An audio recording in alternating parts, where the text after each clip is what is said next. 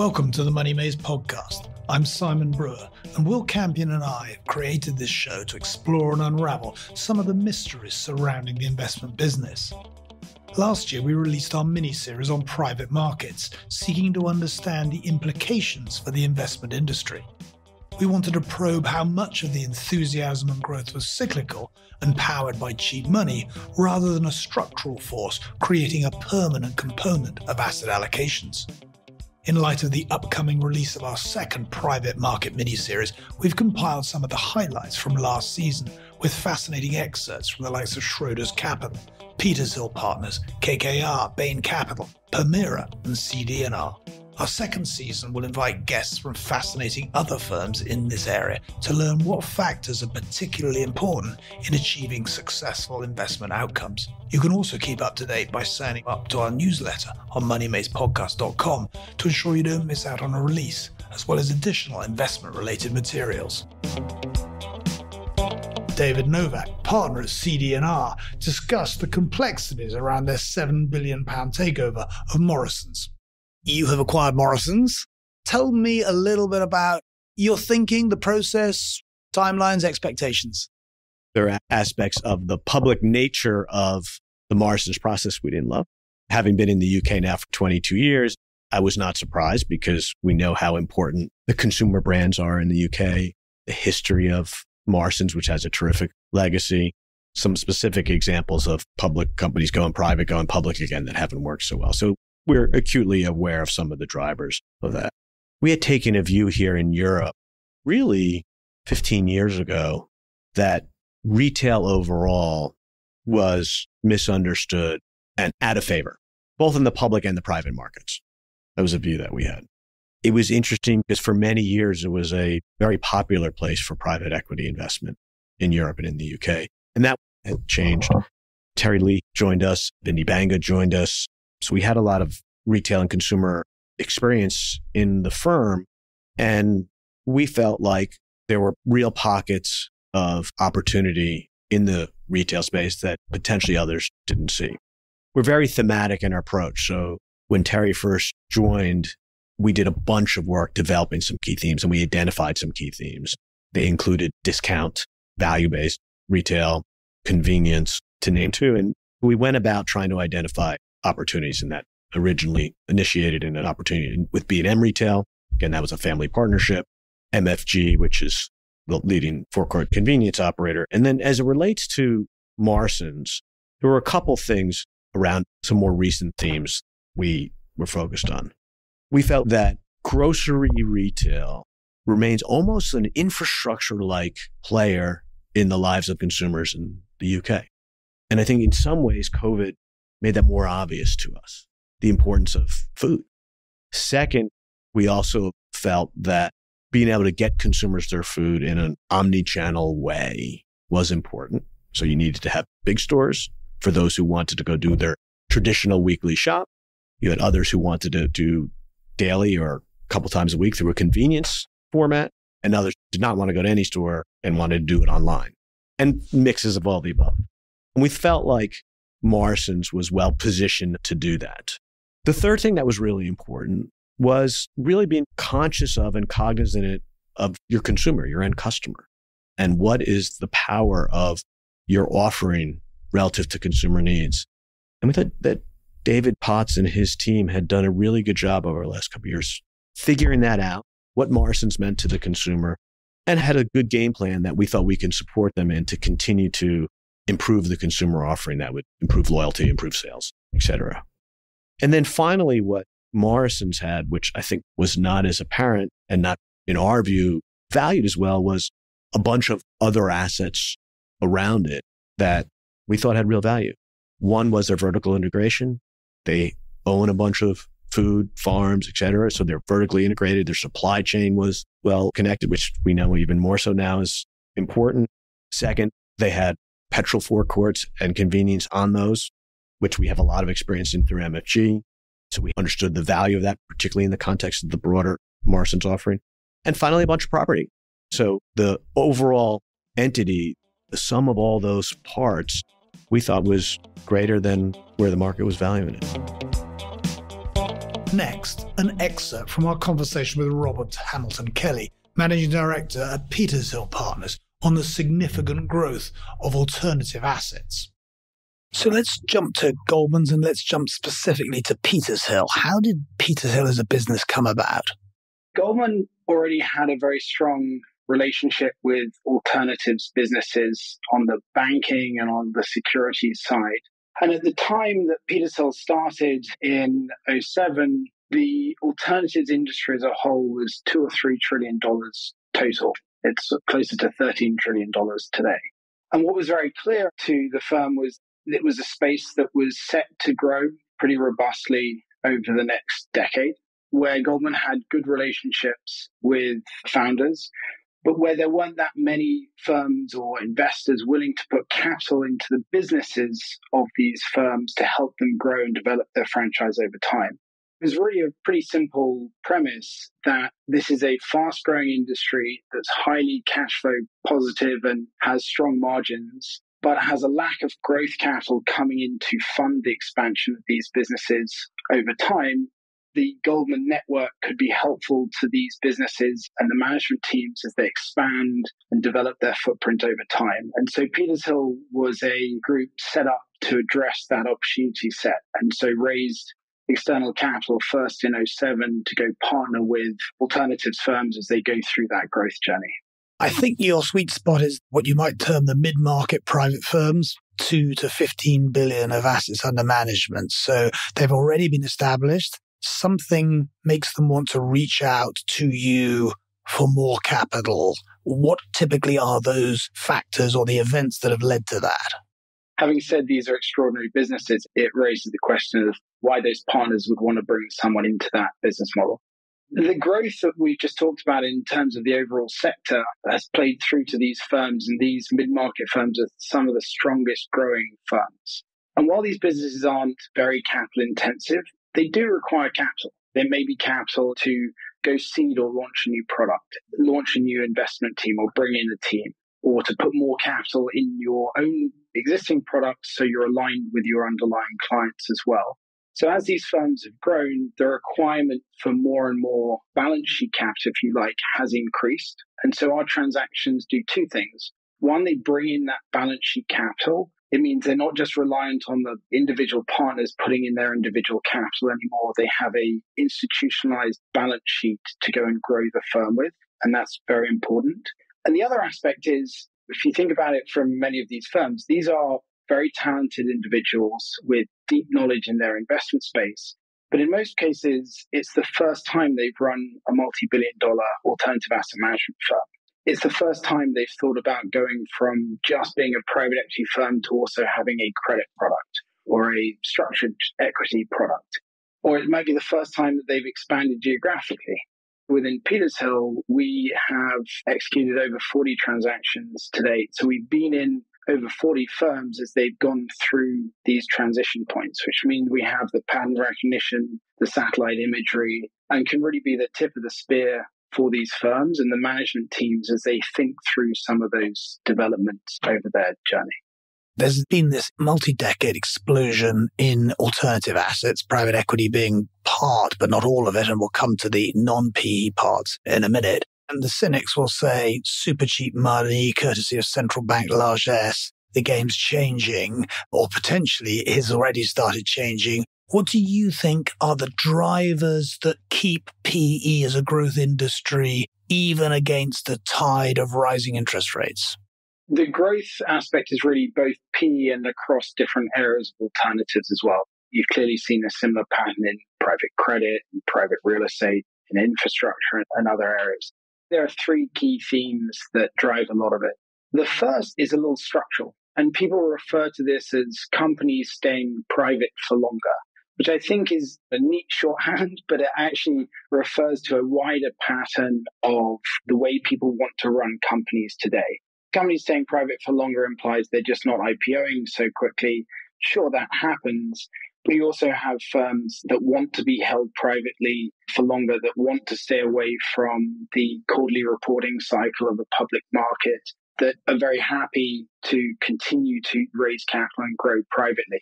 And I'd say that's a structural change You can have a few different theories why it's happened, but at its core, it's possible today to go and raise multi-billion-dollar fundraising rounds for private companies through technology, through systems, reaching out to private investors in a way that a decade or two ago, you could only organize that level of fundraising through a public market.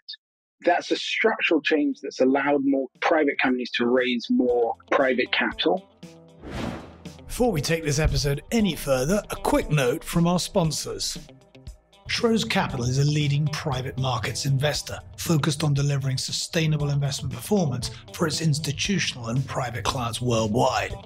They provide access to category-leading specialized investment teams operating across real estate, infrastructure, private equity and private debt, as well as credit alternatives, with capabilities across multi-private asset solutions and sustainability and impact.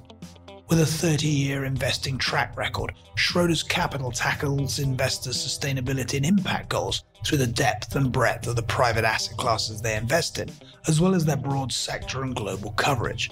With resources, experience, and a global institutional framework of one of the world's leading asset managers, Schroders Capital is dedicated to helping their clients achieve their goals through investments in private markets. To learn more, simply tap the link in the episode description. Capital is a risk with investing. Last year, I interviewed Gary Boom, Chief Executive of Bordeaux Index.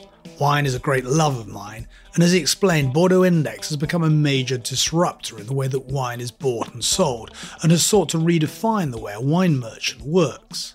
I've been really impressed with their business, and have been buying wine from them since that interview.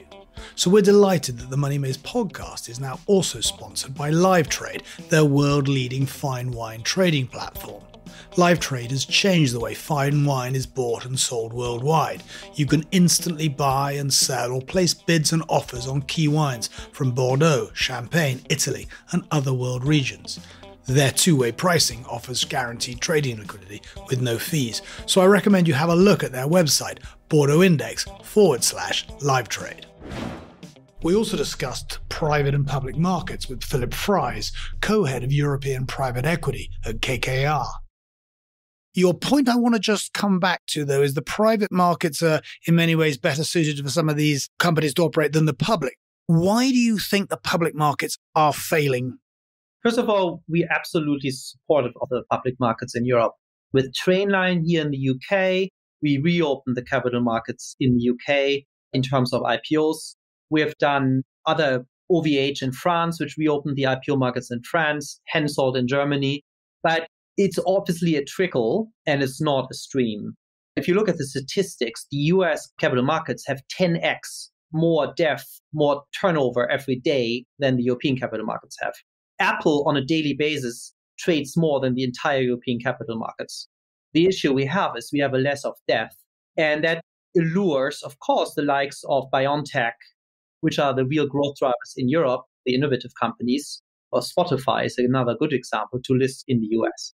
Now, as a European investor, it creates a fantastic opportunity for private equity. So if you want to allocate capital to Europe, which we can talk about why is a must in this situation, it is a much more promising allocation in the private market than in the public markets for that reason. There's just less to invest in the public markets than in the private markets. And also the second point is you just need to work these companies harder. It is not enough to just invest. We have invested in readiness for whatever outcome comes, whether that is a tragic war in Europe, whether that's a pandemic, whether that's inflation. The readiness comes from having a global scope. We founded the industry in the US. We're the largest private equity firm in Asia, so we know what is happening around the world. We have, secondly, a deep operating team. You got to go into your companies and change them, whether that's on the pricing, on the operations, whether that's opening new offices for them outside of your own borders. That's how you reap the opportunity. And by the way, that's the third point. On the demand side, that's what people want. We get these transactions over the last 10, 15 years, 80%, so 4/5 of all of our transactions were partnership deals, which means people weren't willing to sell their company. They were willing to either bring us in as a minority or a majority, as a partner, to fundamentally change the businesses. We started that in 2009, come back to the Bertelsmann example, where we teamed up with Bertelsmann to build BMG, which we built into the largest independent music publisher in 4 years. You fast forward to a few months ago, we partnered with Kerber, which is a Hamburg, my hometown-based German, very conservative family holding company, who had built a nice supply chain software arm, but they really want to globalize it. We took a stake in it and help them now to bring it to the US through acquisitions and organic growth. It's exactly the same transaction that we did with Bertelsmann. And what happens in Europe is when you have a track record of those types of transactions and relationships, keep in mind, Europe has 3 times more family companies than the US. That's how the word spreads. And that's how you get into these transactions. It's impossible to do through the public markets. These are all private situations. And how have European business owners' views changed towards PE over the last 2.5 decades? Because we know there was a lot of resistance and there are a lot of emotional factors involved in parting with some or all of the equity. Give me a feel for how those conversations are now versus how they were. I think there are 3 stages. The first stage was really explaining in the early 2000s what the benefits were.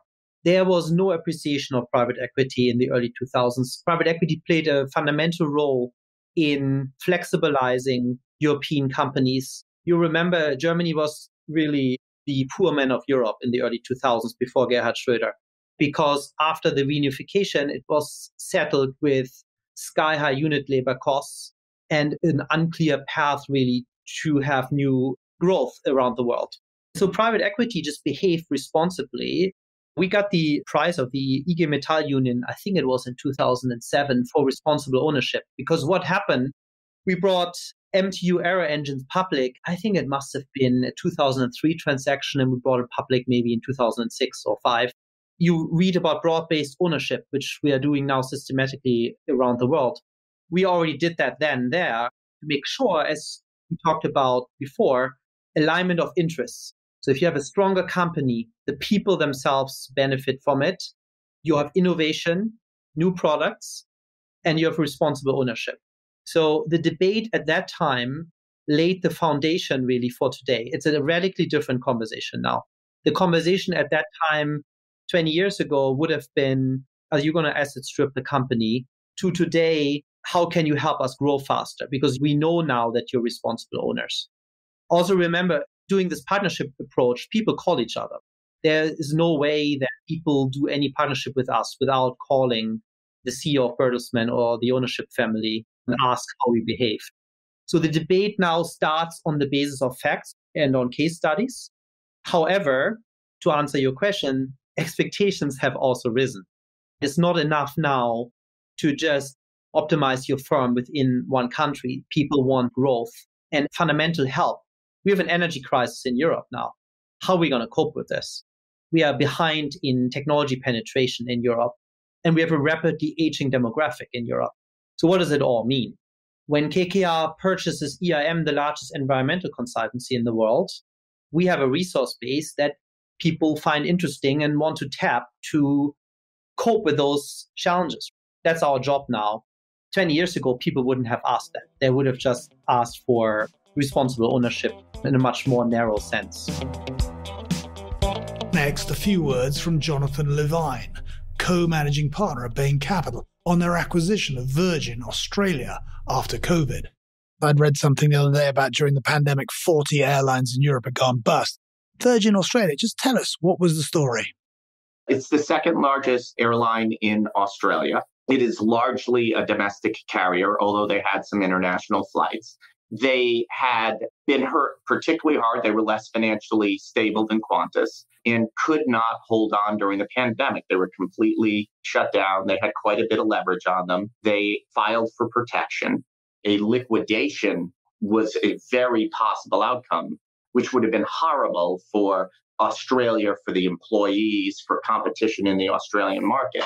This is an example of our global footprint where we're in 20 cities throughout the globe, where we have 2 offices in Australia, and our Australian offices were still up and running while we were in lockdown.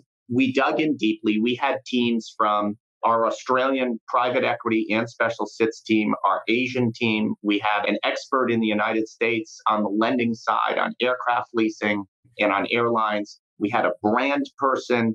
The last investment committee for this investment had 54 people from 4 continents on it, both listening and contributing, because we had been able to, in the pandemic, using Zoom, using technology, pull together the absolute best of the firm and particular skills for each part of this incredibly complicated situation, including identifying an airline executive who was able to work with us, and she is now the CEO of the company, and pull it all together and obviously make a credible bid, which has restarted the airline. And we're very proud thus far, it's early innings, of what we've accomplished. Warren Buffett said he's always wanted to stay away from airlines, but just tell me, what does it look like in terms of what do you end up owning, debt and equity? No, in this instance, all the debt was converted to equity. And in this instance, we put money in, reached an agreement with the creditors, and we own the equity of the airline. The difference between Warren Buffett buying public stock at a price and what we did here is we bought in at a particular valuation. Creditors took a haircut, and we were able to reject some leases on planes and have an optimized air fleet, optimized route maps, optimized schedule. So it's very different than going and buying the equity of a publicly traded airline. Point taken. I was really intrigued when I read some of your writings about this distinction between pricing risk in relation to understanding uncertainty. We have 2 jobs as investors. One is to price risk, and 2 is to understand the market environment in which we're investing. Sometimes there's things there that are uncertain, that you cannot actually price. You can only bound. You can get the contours of what could happen, but it's really hard to put a point estimate in. And this builds off of something I read a long time ago by an MIT economist from the 1920s called Knightian uncertainty. He talks about how people need to understand which task they're doing. Because if you think you can price uncertainty, you're actually just guessing. Managing risk is something that is incumbent upon all investors. And therefore, if you think about some of the investments we made during the pandemic, we had no illusion that we could predict when the pandemic was going to be over. That was the uncertainty. That was the big overlay. I remember sitting in a meeting wondering whether or not we'd be back by the 4th of July or Labor Day in the United States. That was in April of 2020. So clearly the uncertainty of when we were going to go back to the office, we were right. It was going to be a Labor Day. We just had the wrong one. You could price the risk of how much money is a particular company going to burn each month and each quarter.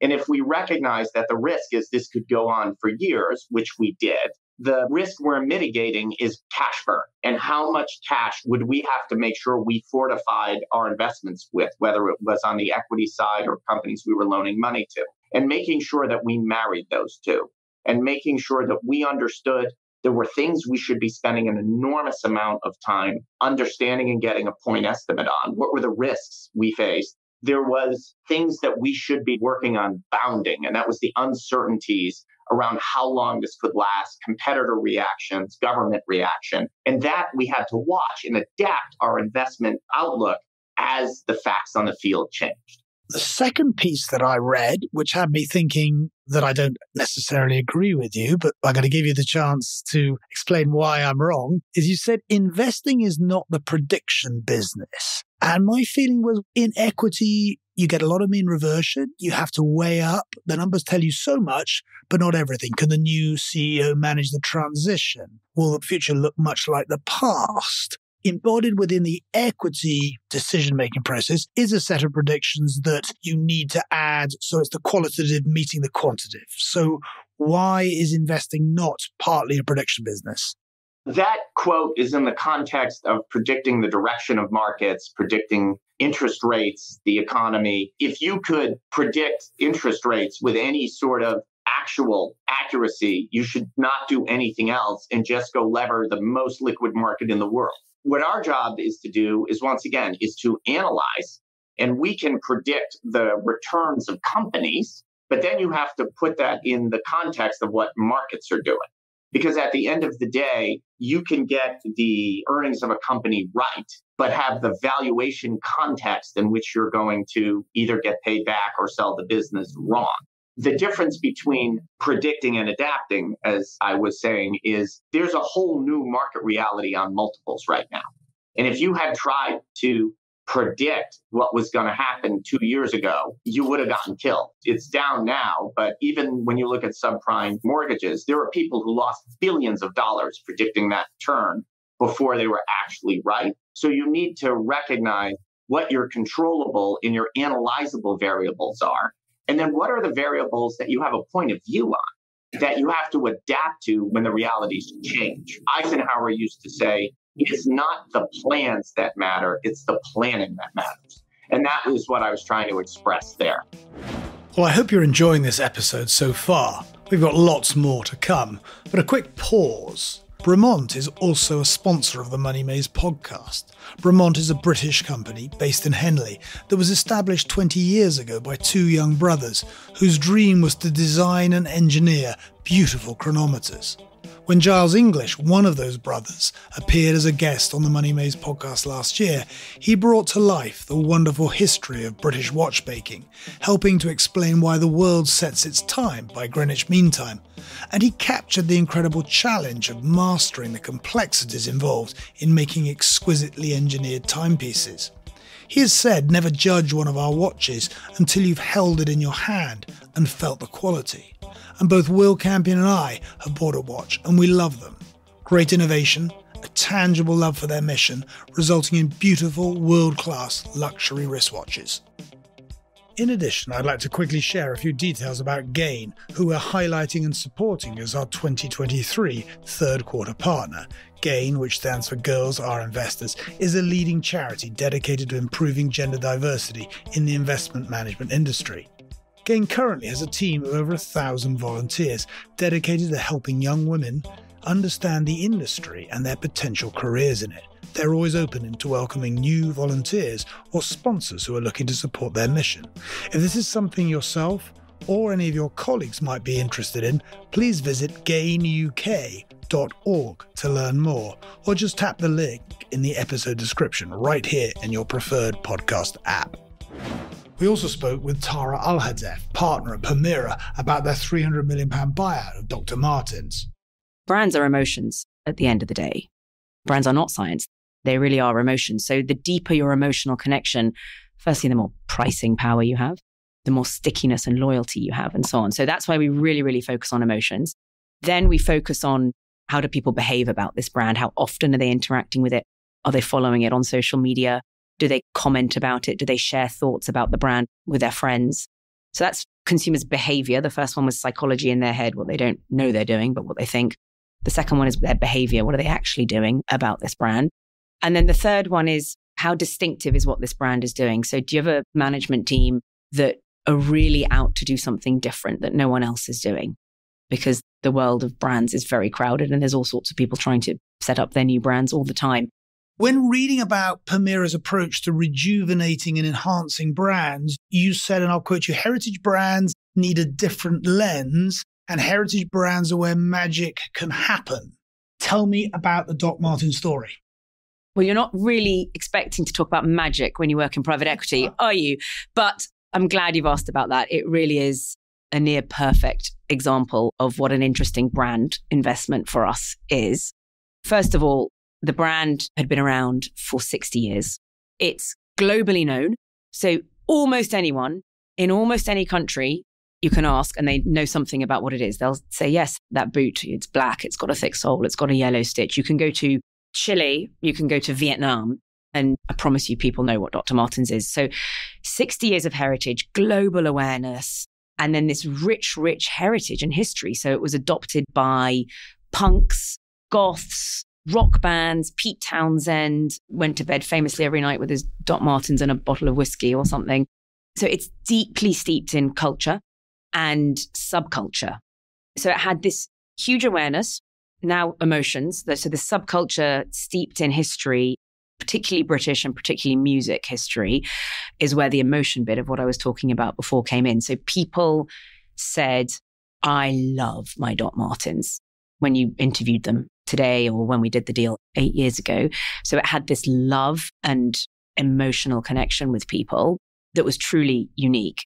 All of that was true, but the business had never done any advertising, any conventional marketing, and on a global scale was quite small. So it had 200 million pounds of revenue, which isn't tiny, but given the awareness and the emotional connection of the brand, we felt that 200 million pounds of revenue for a business that sells to men and women in every country in the world, it sells to 15-year-olds and it sells to 50-year-olds. It's not a lot of revenue for that size of a brand. So the basic aha moment we had with that one was, and at this point I'm using my hands, people who are listening can't see, but the brand was sort of this big. So I've got my hands spread massively wide open and the business was this big, which is small. The brand was bigger than the business. So the thought was, well, how can we unlock what's magical and special about this brand and turn it into a bigger, healthier business without spoiling the magic and the emotion of the brand? So that was 8 years ago that we embarked on that journey. And it's been an incredibly powerful, rich journey that's ultimately been a huge success, but not always gone in a straight line. But it's just a fantastic example of what we think brand investing can mean. So the other tension and question that always is asked around private equity is the debt equity mix. And I wonder how you think about debt in these consumer brands versus equity. We tend not to put a huge amount of debt into most of these consumer brands. We tend to be investing in growth businesses as a start, rather than cash cow stable businesses. We tend to be investing in growth businesses that want to invest a lot of their profits back into growth. So as a general matter, we tend to be very focused on making sure we're not putting a lot of debt on these companies. I think fair to say that we learned some tough lessons about being over-levered in the financial crisis. We did have a number of companies, I'm talking 2008, 2009, long time ago. We had companies back then that were frankly over-levered, and we learned a lot from that. So we work very hard to make sure we don't over-lever companies, and we're not really making our returns. The bulk of our returns are not coming from the fact that we've levered companies. Most of our investment cases aren't centered on how much leverage you can put on a company. I think when we bought Dr. Martens, we put 3 turns of leverage on it, for example, which quickly became 2 turns as the EBITDA grew and then went to 0. And then we left it with 0, close to 0 net debt for years. And we had bankers coming and saying, oh, why don't you re-lever it? And you could take a dividend and take a return by re-levering it. And we never did that because for various reasons at the time, we didn't think that was the best thing to do for our investors or the company. So I say that to say that, of course, leverage is important, part of the private equity business model, but it's not the central way we seek to make our returns. And we've got many companies that you could argue are under-levered in our portfolio. And some of that is lessons learned the hard way in the past. So that's how we think about it. A brief word from Rainer Ender, Head of Investment Management at Schroders Capital, discussing the European investment landscape. I'd like to talk about your geographical focus.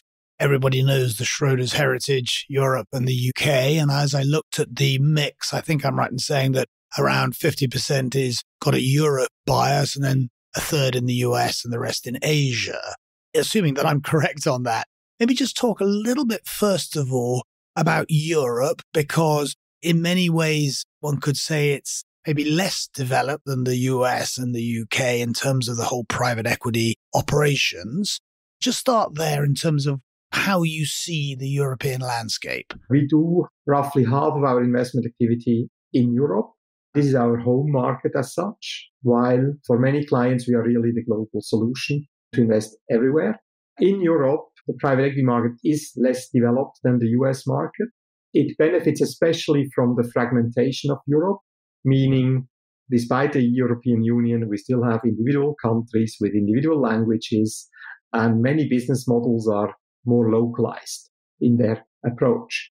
The big positive potential for European buyouts is to have geographic expansion and consolidation. That's a strong additional element that we can bring into Europe, which in other regions like the US with one large country is less possible. On top of that, the European market is roughly 10 years younger overall, and for a long time, the managers have been geography focused. But this has changed, and we have been a very active driver of that by focusing on industry specialized managers across region rather than country specialists. The benefit of the specialization is really that they can drive consolidation or the geographic expansion for their specific business models that they support. On top of that, especially for non-European investors, Europe has been a challenge for the last 15 years for sure. First, the Southern European crisis, then the Brexit. Now we have the latest developments in Ukraine. There's always something macroeconomically challenging in Europe. This has been forever, and this makes people a bit reserved. But the interesting thing is that economic growth and performance, financial investment performance, are not in sync. It's not correlated. Therefore, we see more attractive pricing in European buyouts, more fundamental conservative pricing, and still have generated strong performance, often also with international businesses. Italy, for example, mostly has export businesses in private equity. Therefore, the local depressed economy at some times has been a benefit for low pricing, but a fully working business model. Yes, and of course, dislocation creates opportunity, and we've got one of those epochs right now as we look at listed market valuations and the disparities between UK and Europe versus the US. I'd like to just pause on Asia because, again, we talk about maturities, and I would imagine that in the world of PE, although a lot of family-owned businesses, privately owned capital is dominant in Asia, the PE world is still more embryonic. So how are you finding it, and how are you expecting it to develop? So it's probably more advanced than people think. Basically, we have two countries in Asia with 1.4 billion people, China and India, each. So that's twice as much as Europe and the US combined, roughly. So big markets, big growth. China has had a long growth, quickly disrupted right now, but general trend continues. India, strong growth. China is second largest private equity market globally after the US, so clearly ahead of the UK or in Europe. India is an interesting market for us because the private equity market there has been significant in 2006, but not grown much since. First, because 2006 to 2010 was not as successful, also with FX devaluation. But the last decade, the last 10 years have been very strong. And the market is still in its early stages, but with strong growth potential. We are very focused on these two economies because they bring something to a portfolio that you can't have in the Western world. The Western world is a mature economy, not many unmet needs, whereas in India, there's huge unmet needs. As an example, we invested directly into Lenskart, which is the leading eyewear company in India. And just as an example, in India, we have 500 million people that need vision correction. Many of them don't have it. So the growth potential is just massive. And these are the elements that we want to tap into, the local demand, the unmet needs in these regions. So let's just pause because Lenskart I had a little bit about. We can all imagine the size of the potential market, but also the incredible complexities of a country that size with challenging infrastructure. Just tell me a little bit about at what stage you got involved with Lenskart and how the relationship and the profile has developed. First and foremost, we were invested through a primary fund commitment with one of our local specialized GPs into that business in the very early financing rounds. And we could monitor the company grow and develop over the years until we had further follow-on financing rounds where we then decided to participate also directly. A very good approach for us where we have a broad universe of portfolio companies indirectly owned and then can double down on the ones we want to at a later stage at the right time for us with regards to the risk return profile of the business. And if you look ahead, how would you expect that relationship to continue or the exit to occur? The exit is likely IPO. Could also be a trade sale, but I would expect an IPO. And then we'll take our assessment when and how to sell. Thank you for listening to the Money Maze podcast. For more information or to subscribe, please visit themoneymazepodcast.com. Hope to see you next time.